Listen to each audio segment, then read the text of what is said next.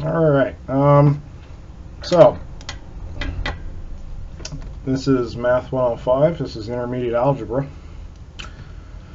Welcome to the class. So this is the start of the course. This is the start of chapter 1. You could find these notes on Canvas, but this is my first recorded lecture for section 1.1. So in this section we're going to look at qualitative graphs to describe situations.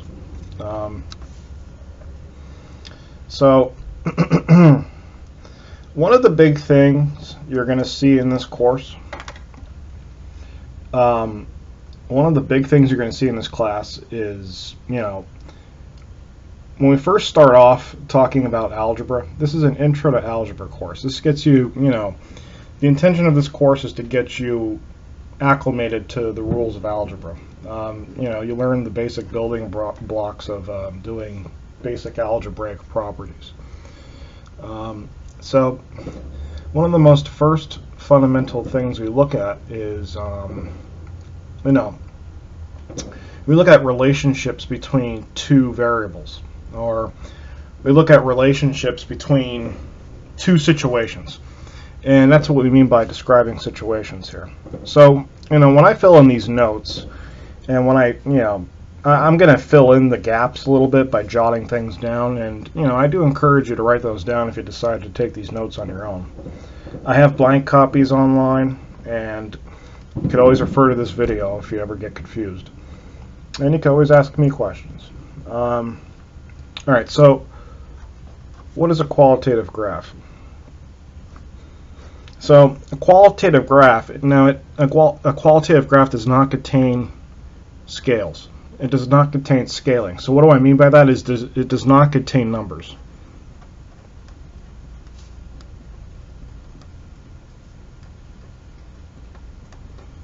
It does not contain numbers at all.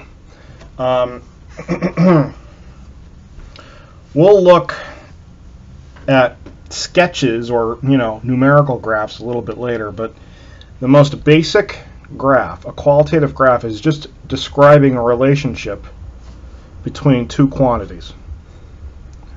And we want to see how that relationship changes over time. Usually over time, or as one variable goes up, the other variable may go up or may go down.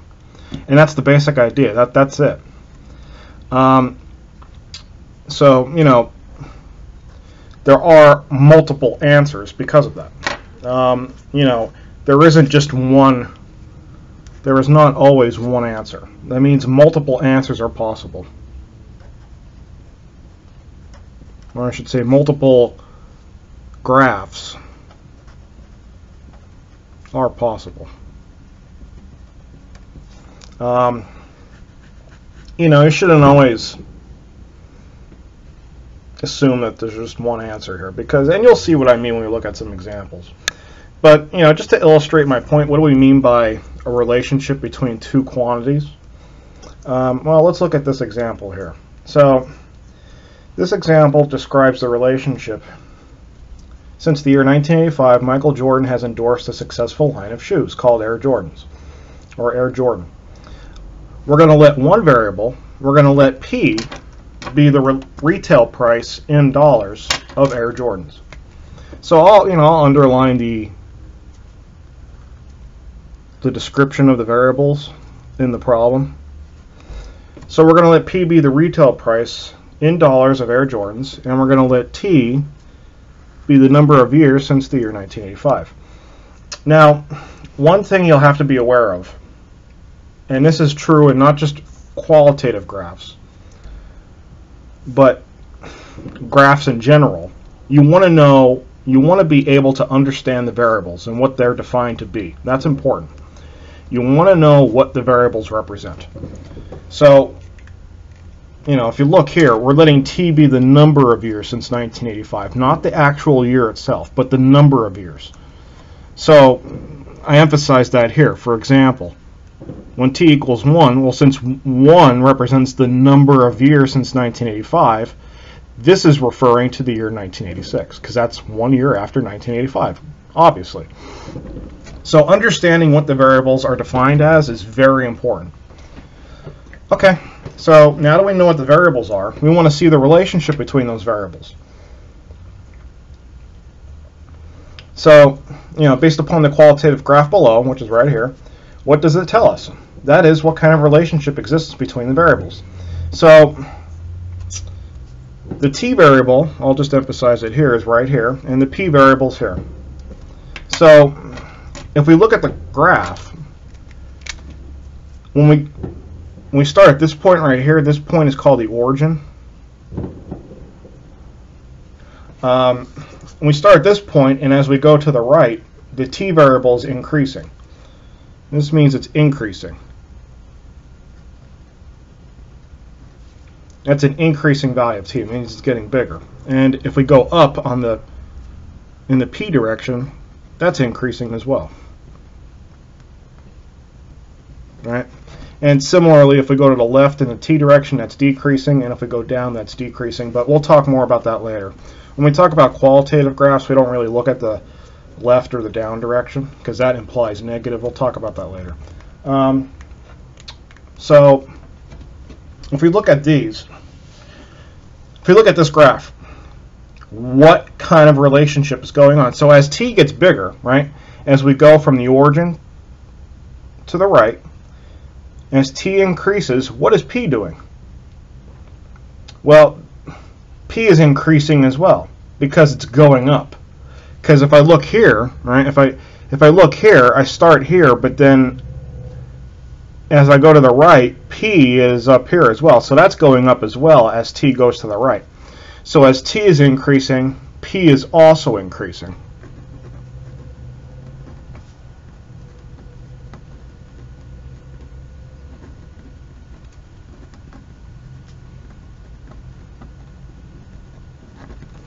So as one increases, the other increases. In other words, as t increases, p also increases. So, but what kind of relationship exists? What kind of relationship exists? Well, and we'll talk more about this in chapter 1, but see how this is going up at a, it's going up at a steady rate, and it doesn't go up like really quickly, or it doesn't wiggle or do anything weird. It just goes up at a nice steady pace. Well, in mathematical terms, so what kind of relationship exists between the variables? So in mathematical terminology, since this is going up at a steady rate, increases at a, I'll say, steady rate. Well, in mathematics, steady usually implies constant, and you're going to hear that word a lot in this chapter. And if steady rate, otherwise known as a constant rate. And the big idea here is, this is the big thing you want to understand. If things are increasing at a constant rate, a steady rate, constant rate, they're kind of the same thing. Constant rate means linear, and that's exactly what this is. This is a graph of a line. It's a straight line. A straight line is a constant rate. So basically, to answer this question as efficient as possible, what kind of relationship exists? A linear relationship.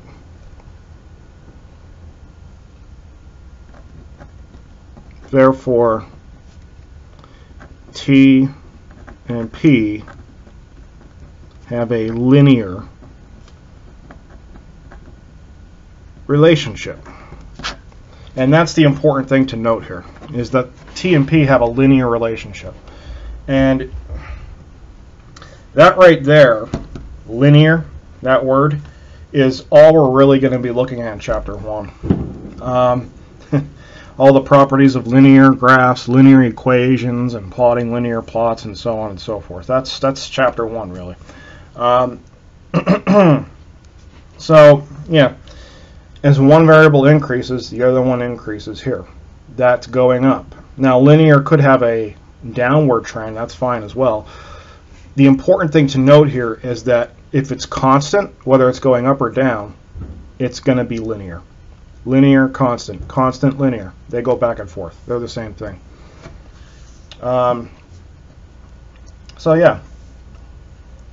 So, and that makes sense, right? Because if you think about the variables, well, as the years go on since 1985, so 1986, 87, 88, 89, 90, 91, blah, blah, blah, blah, blah, what's happening to the price of the shoes?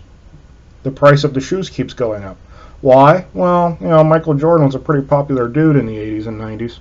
So anything he's going to sell is going to be more and more expensive. And that's pretty much why. That's the realistic interpretation of that scenario. So, yeah, that's why they're increasing. All right. Let's look at this question here. Which variable does not affect the other variable? And let's explain. Which variable does not affect the other variable? Like, how do I know that T, does T influence P, or does P influence T? Which one? Which one is which, or which one is the other? That right there is the next important concept we're going to look on the next page, and that is that's the difference between independent and dependent variables. Independent versus dependent variables.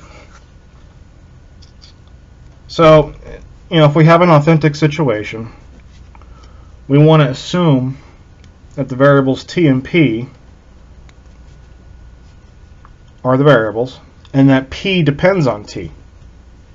So, in the situation we are looking at, I'll refer back to the first page, which variable influences the other? Well, the price of the shoe, right, depends on what year you're looking at, right? Depending on what year you're in, 1985, 1991, 1997, whatever. The price depends on the year you're looking at. So in that case, since the price depends on the time, or price depends on T, or whatever, since price depends on time, P depends on the other variable. That's why P is the dependent variable. Because price, P, depends on time. And T is the independent variable because if I change T at will, it's not going to affect the price. You know, what year I look at, you know, is basically independent of control. I can control T at will.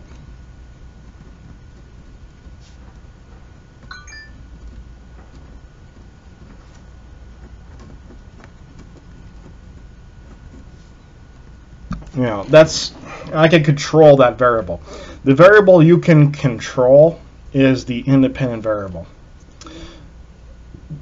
The dependent variable is going to change depending on what happens to the independent variable. You know, as T changes, P is also going to change. That's why P is dependent. So let's look at these two examples here. For each situation, describe the independent and dependent variable. Okay. Also, I apologize if there's a little bleeding in the paper. It is what it is. But if you're ever confused about anything, don't be afraid to email me. Okay. So situation 1, you're waiting in line to go to a concert. Let T be the number of minutes you must wait. So I'll highlight the variables. T is the number of minutes you must wait. And let N be the number of people ahead of you when you first get in line. Which one's independent, which one's dependent?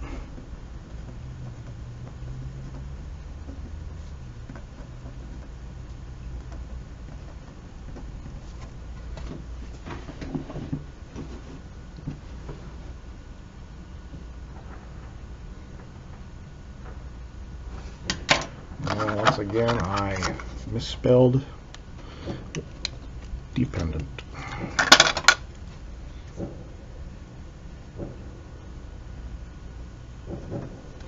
Alright, so which one's which? Which one can I control? Which one depends on the other? Well, think about this situation, alright? So you have to actually think about the situation. Let T be the number of minutes you wait. All right. Now, one thing I see students confuse all the time is they assume time is always independent. That's not true. So I'll make a warning about that over here.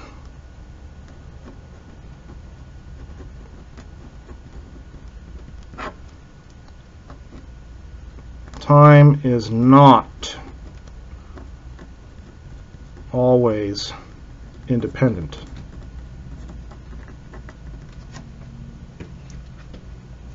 You have to actually think about the situation. So if you think about it, all right, if you think N is the number of people ahead of you when you first get in line. In other words, how long you're going to wait depends on how many people are in the line, right? The length of time you wait depends on how many people are in line. So based upon that, which one's which? T depends on N. The time you wait depends on how many people are in the line. So T is dependent. All right, that's the number of minutes you must wait. And by extension, the independent variable, and that's the variable you can control, is the number of people in line, or number of people ahead of you.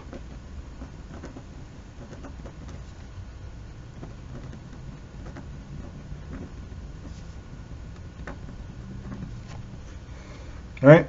The fewer people, the less you're going to wait. And more people, the longer you're going to wait. And that's it. Just don't this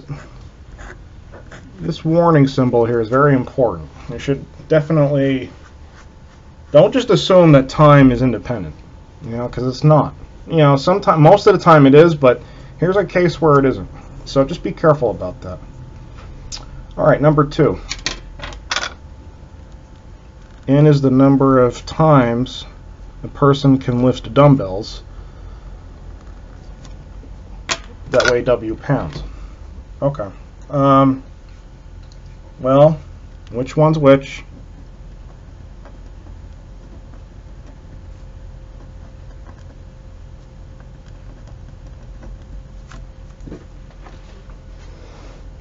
So, the number of times a person can lift dumbbells. All right, which one depends on which? So, if you think about it, N is the number of times I could lift. If you're in the gym and you're doing weight training or whatever, the heavier something is, generally, the fewer times you're going to lift it, right? The lighter something is, the more times you're going to lift it. That makes sense, right? Because the heavier, things that are heavier are going to take, more effort, so you're not going to do it as much. Whereas things that are lighter take less effort, so you'll be able to do it more. So, which one depends on which? Well, the number of times you lift it depends on how heavy it is. That makes sense. So based upon that, N depends on the weight. So that means N is dependent and the weight is independent. So this is the weight of dumbbells, and N is the number of times a person can lift the dumbbell. That's it. If something weighs 10 pounds, you might be able to lift it, 30 times. If something weighs 50 pounds, you might be able to lift it 10 times or whatever. And, if something weighs 100 pounds, you might only lift it twice. The bigger this gets will influence this. That's why this depends on this. And you could choose, you can control the weight of the dumbbells. You could choose the weight on your own. You could control that. Remember, control, that big word there. All right, so Let's look at another example here. Let's look at, that's all we're doing in this first section, is looking at the relationship that exists between two variables. Now that we know what independent and dependent variables are, we can identify them on a graph. And this is true on qualitative graphs and on, plotting graphs, which we'll see soon. The independent variable is always on the horizontal axis. So the independent variable, this is t, and the dependent variable here is a. I just rewrote them because they might have been looking a little light there. So this is the independent variable. And this one's dependent. That's always the case. The one you control is on the horizontal. The one you cannot control, the one that depends on you, dependent, is on the vertical axis. Alright, so let A be the average age in years when men first marry, and let T be the number of years since the year 1900. The graph below describes the relationship between the variables T and A. What does the graph tell us? So, based upon this graph, as T increases, what is A doing? Well, A is initially decreasing, right? Until at some point here, some number of years after the year 1900, it starts to level off and then it starts to increase again. So what does this graph tell us? So this is decreasing right here. So from like this point right here, which by the way has a specific name, it's the A-intercept. We'll talk about intercepts. We'll talk about them soon, but we can hold off on that for now. But basically an intercept is just where it crosses the axis. So from the A-intercept to somewhere here, I'll just put a mark here. In this little piece right here, the graph is decreasing. And from here on out, and this keeps going on forever, this is increasing. Now I do want you to notice here, is this a linear relationship? It is not, because linear is straight. Linear is straight. Yes, I'm using a gift card to make a ruler, don't judge me.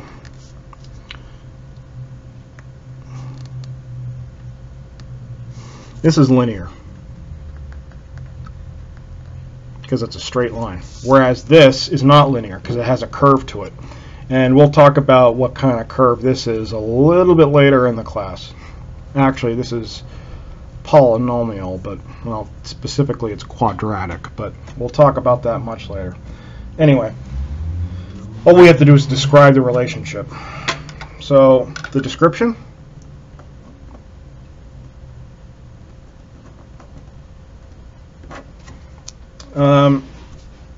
so initially, so after the year 1900, the average age in years when men first marry, as the years go on,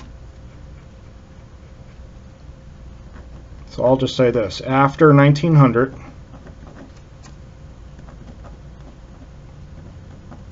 the average age when men first marry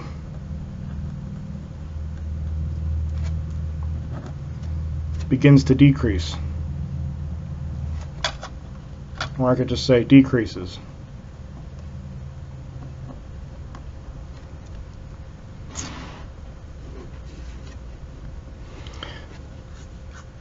However, at some point, it begins to increase again.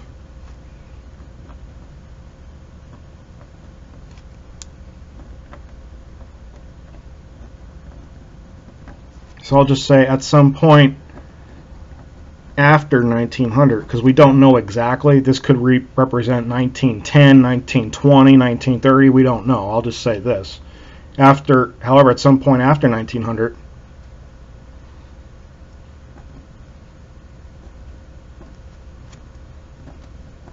the average age of men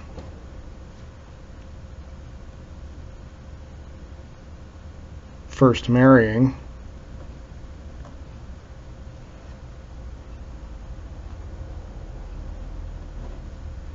begins to increase.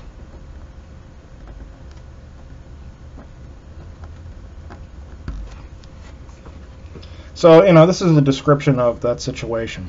Now, let's think about this. Like, this isn't just a made-up scenario. This actually has, some realistic interpretations. If you think about it, this could be the year 1930. Was there any, significant event that took place around the year 1930 that could have changed when people, well, men specifically, were first getting married? Well, yeah, there's a few events. World War II, for example. This could be a description of World War II between average age of men marrying and the year 1900. Or it could be the Great Depression. Because, a lot of those things could influence the average age of men getting married. If it's World War II, there's fewer men in the country, so because most of them are fighting the war, so not as many are getting married. If it's the Great Depression, families or men aren't so enthusiastic to get married because they don't have as much money to get married, and marriage and families is expensive. So there's a lot of different scenarios that could describe this graph. But since this is a qualitative graph, we don't have tick marks on here. We don't know what the units are, and that's okay. We're just interpreting the description between the variables. We don't know exactly what caused it, but that's it. That's just a description of what's going on. So let's go on to page 3 here. So what we're going to do now is, we kind of interpreted what a given graph represents, but now what we're going to do is we're going to draw our own graph given this situation. So we're actually going to, we're going to flip the scenario around a bit. So, all right. So in this example, now keep in mind, at the beginning of this section I said multiple qualitative graphs are possible. However, there are certain things you could do that would automatically be considered wrong. But as long as you get those things right, any deviation from that could be considered right. So in this one, we have hot coffee being poured into a cup at room temperature. We're letting F be the temperature in degrees Fahrenheit of a coffee at T minutes since the coffee was poured. So F is the temperature of the coffee, and T is the number of minutes, or T minutes since the coffee was poured, same thing. So before we make our graph, this is a qualitative graph, before we make our graph, we have to identify what? We have to identify the independent and dependent variables. So that way we know which one goes where. So which one's independent, which one's dependent? Well, which one controls the other? Well, the temperature of the coffee since the coffee was poured. So if you think about it, when you brew your coffee in the morning or whatever, you go to Dunkin' Donuts to get coffee, the coffee is at a certain temperature in the cup. But as it sits there, it's going to start doing what? It's going to start cooling down. So in that case, which one depends on the other? The temperature depends on how long it was sitting in the cup. So the temperature, so F is the temperature, so this one depends how long it was in the cup, right? So the temperature is dependent on the time it sits in the cup. So now that I know, so this is the temperature, I'll just write temp for short, and T is time, or in other words, minutes.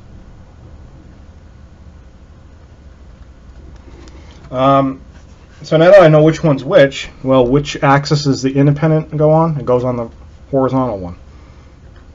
and dependent goes on the vertical. And so now that I know that, I want to label my axes. What does T represent? Use the description in the problem. T is the minutes since coffee was poured.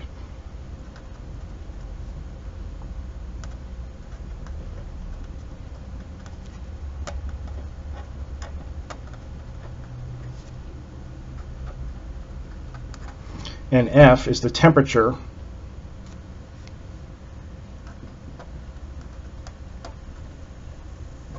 of coffee at T minutes. And I went out of focus. Hold on. There we go. So now that we have independent, dependent identified, we have them labeled on our axis, and we have a description of the variables, now we could draw our qualitative graph. So think about the situation. What's going on here? As T increases, so on a qualitative graph, the independent variable is going to be increasing, right, in the situation. It doesn't make sense for T to decrease because we can't reverse time.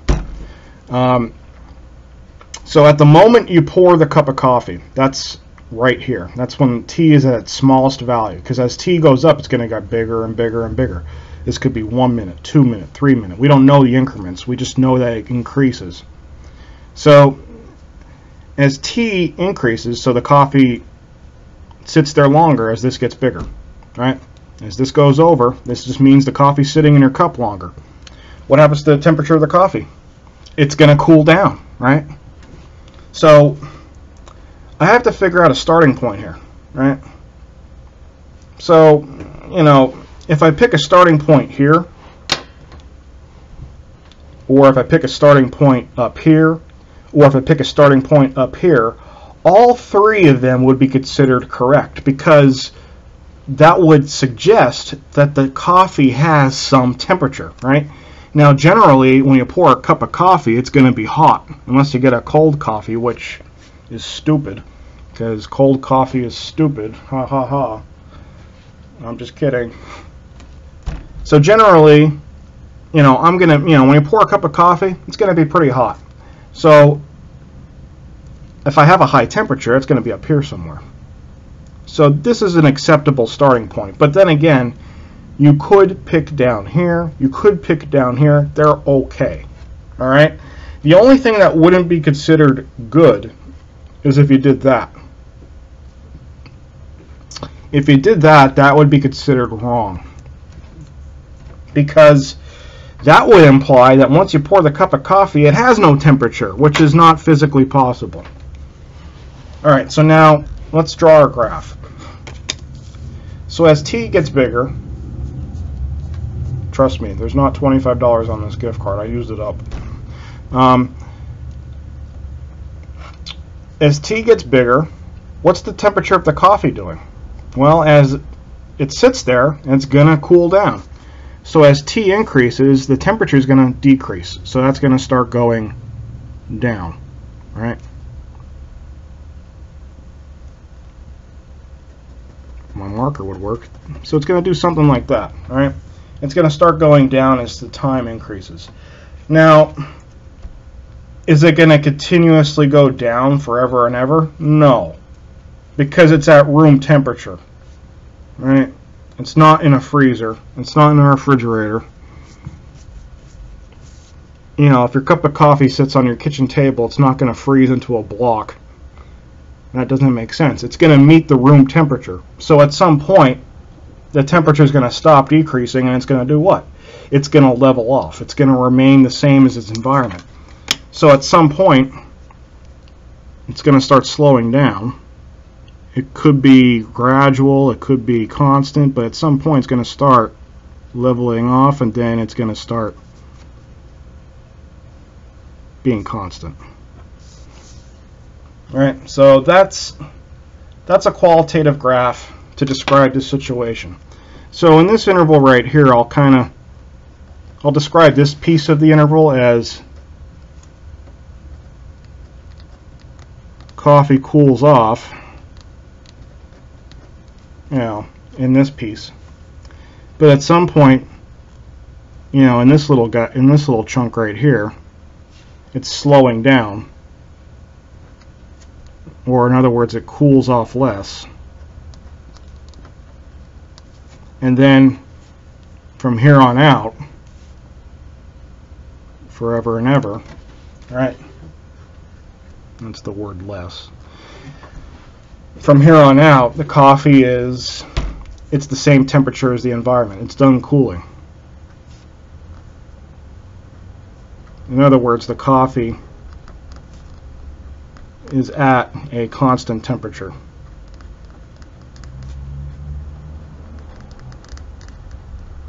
It's not moving anymore.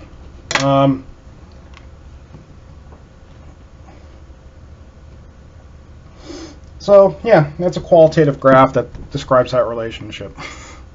And again, if this were all shifted down a little bit, because if you chose this as your starting point, that's okay. Just as long as you don't pick that as your starting point. And that's it for that problem.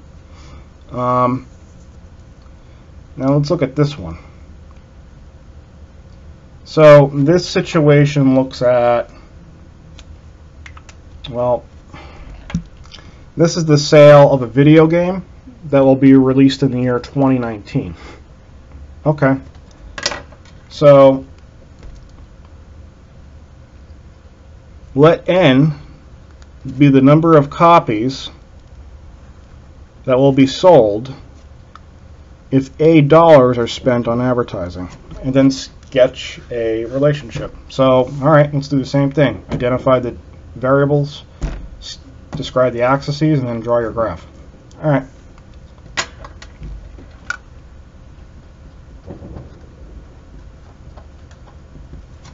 Which one's which?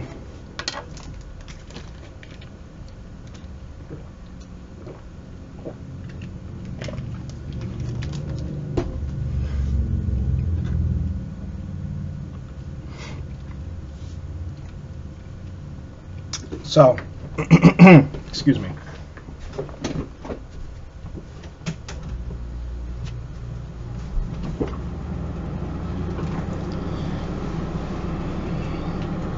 If I sound a little muddled, it's because my air conditioning kicked on again.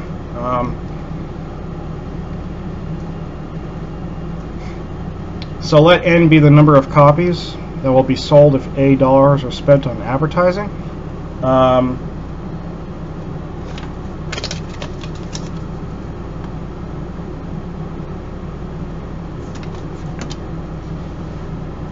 So which one depends on the other?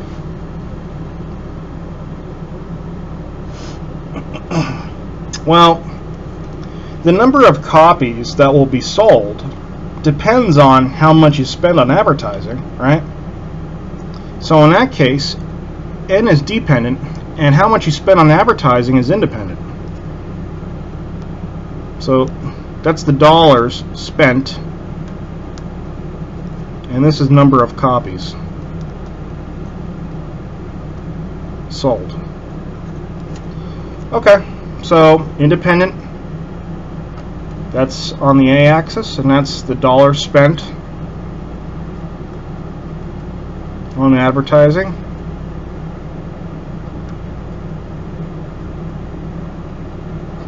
And lowercase n is the number of copies sold.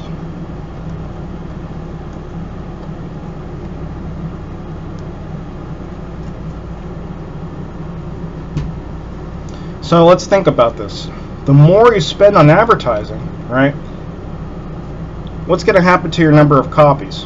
Now let's think about a starting point, right? So the vertical line there is how many copies can I sell when I didn't spend anything on advertising?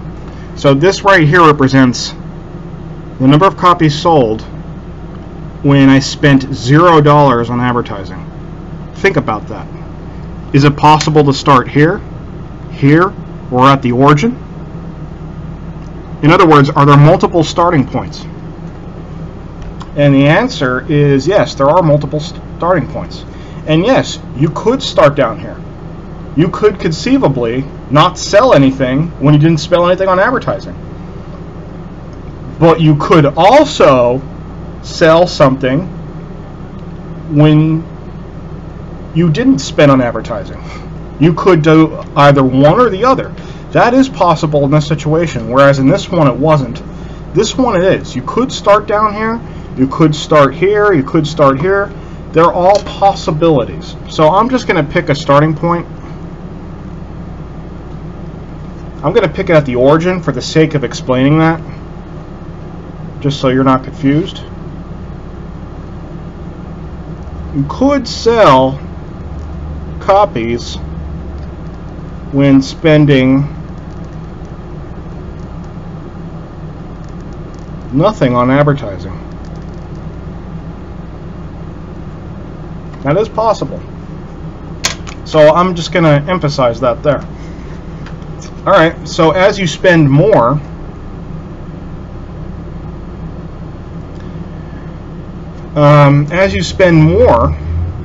on advertising, what do you think is going to happen to the number of copies? Well, your product is going to get out there. People are going to hear about it more, so generally more and more copies are going to get sold. So this is going to increase. Could it increase linearly? Probably. But could it increase at a different rate? Probably, but we don't know more than that. We just know it increases. So it's going to increase and increase, but what's going to happen? Or let me say this, what could happen? At some point, you spend so much on advertising, what's going to happen to the number of copies? It's going to level out again, just like it did up here. At some point, you're going to spend more on advertising, but everybody's buying copies, but eventually a lot of people, the more you spend on the advertising, the number of copies is going to start leveling off again, right? Now, the long-term behavior, the more you spend on advertising, well, at some point, you're going to continue, you're going to hit a maximum value of copies you're going to sell because people know about your product. It's out there. You don't have to advertise anymore. So at some point, it's going to level off again. In other words, this is a business term. You've saturated the market. If you over-advertise, people know about your product, you're wasting money. No need to advertise. So, this is a possibility. But you could also see a decrease here, right? The number of copies that are sold could start to decrease again. Because we don't know more than this basic relationship, this is a perfectly acceptable graph, and that's a good part right there. So I'm gonna, that's a perfectly fine qualitative graph. Any more than this isn't wrong, it's just you don't know enough information to make that conclusion, so this is perfectly fine. So this piece right here is copies sold increases. In that little piece, it copies sold levels off. And in this little piece, that keeps going on or could go down. In this little piece, you've saturated the market. Or I could say number of copies sold levels off to a constant amount. And that's the basic idea. When it comes to drawing a qualitative graph, just remember variations of this graph or this graph are also correct. But that doesn't mean they can't be wrong. Like, I'll re-emphasize this again. You cannot do there. Do not start here.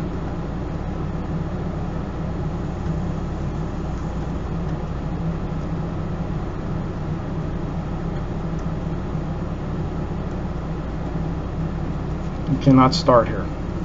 That would mean that the coffee has no temperature, which is not possible. Alright, so the last page of these notes, which is on the reverse side, again, I know it's bleeding here. I'll see if I could change that up going forward. But this is just a rundown of all the things you should do when you're describing the relationship between variables, you should always use complete sentences. Don't be vague. You know, don't do things like one variable goes up, the other one goes down. That's stupid. You have to be specific. Be specific. Let me go back to page 1. Notice how when I did this problem, I was specific about the variables. I didn't say things like one goes up, the other one goes down. I don't know what you're talking about. So don't do it here. You know, I emphasize that right here. X is getting bigger, Y is getting smaller. Don't do that. So just be as detailed as possible. And, you know, this is the basic relationship we're going to look at in this chapter. Well, I mean, that's as basic as it gets when it comes to looking at relationships between variables. You know, identifying independent, dependent, but going forward now we're going to, you know, that's as basic as it gets. So going forward we're going to actually start looking at mathematical properties of, you know, linear relationships, straight lines. And yeah, that's what we're going to start looking at in the next few sections. So that's it for section 1.1.